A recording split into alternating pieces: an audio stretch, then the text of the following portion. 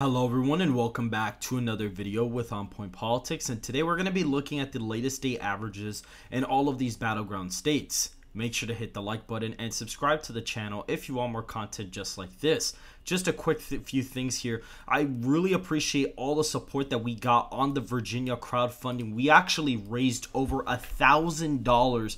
We have all of our donations here. We can see here, thank you to Eric, Mark, Stefan, Robert, Stefan once again. We also have Nancy, Suzanne, Andrew, Michael.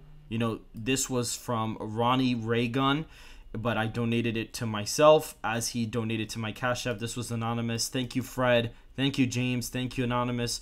Rowena, I believe that's how you pronounce that name, and John. Thank you to everybody who donated to the crowdfunding. I really appreciate it because we actually raised over $1,000. We're actually conducting an 1,000 voter sample in the state of Virginia, and really good news as well that I think you guys will find very exciting. We are now featured on the 538 aggregate, so we can see here our national poll from about a week ago is now listed on the aggregate for 538, meaning that our Virginia poll will show up in the 538 aggregate in the state of Virginia, and the only pollster that is sampling more voters than us is Fox News. So that is really exciting stuff as of right now, but we are going to get back to the premise of this video. We are going to be looking at all the polling averages for every state. So we could see in the state of Nevada, Donald Trump leads by 4.9 percentage points. That's going to put the state in the lean Republican column. This is a state that voted for Joe Biden in the last cycle by 2.4 percentage points. It's been trending to the right ever since 2008. So I'm not very surprised to see that that state is trending the way it is and that it would vote Republican this cycle. The next state is going to be the state of Arizona, where we actually have the exact same lead of 4.9 percentage points in the state as well. Both of them have the exact same lead as of right now, putting Donald Trump in an advantage in the state of Arizona outside the margin of error. In the state of New Mexico, we also have a new polling data out of the state that has Biden competitive. We see a +1 poll, +7 poll, a +8 poll. If we were to average that out, that roughly averages around 5 to 6 points for Joe Biden. So we're going to be putting that in the likely Democrat column. We see in the state of Texas, as of right now, if we go to the aggregate, we see Donald Trump leads by 9.2 percentage points. That would be similar to his 2016 victory in the state of Texas, putting that in the likely Republican column. In the state of Florida, Donald Trump also leads by a pretty decent amount. In this state, Donald Trump leads by 9.9 percentage points. That would be a huge improvement over the last cycle where Trump won by 3.4% despite losing the presidency. That's going to put the state in the likely column as well.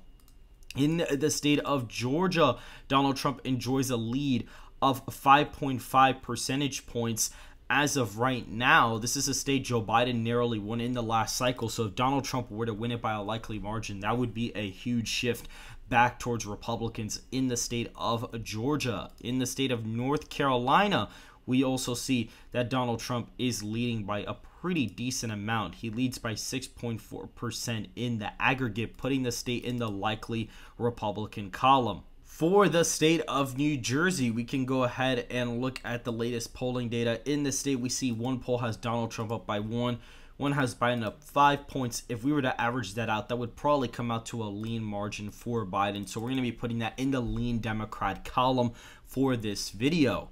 In the state of Virginia, we have polling data here that indicates this race is going to be competitive. If you average out all of the latest polls, that does show a lean margin for Joe Biden. That's going to put the state in the lean Democrat column as well. If we go to the state of Ohio, a state that Donald Trump has been doing very well in the past 2 cycles, he leads by 9.3%.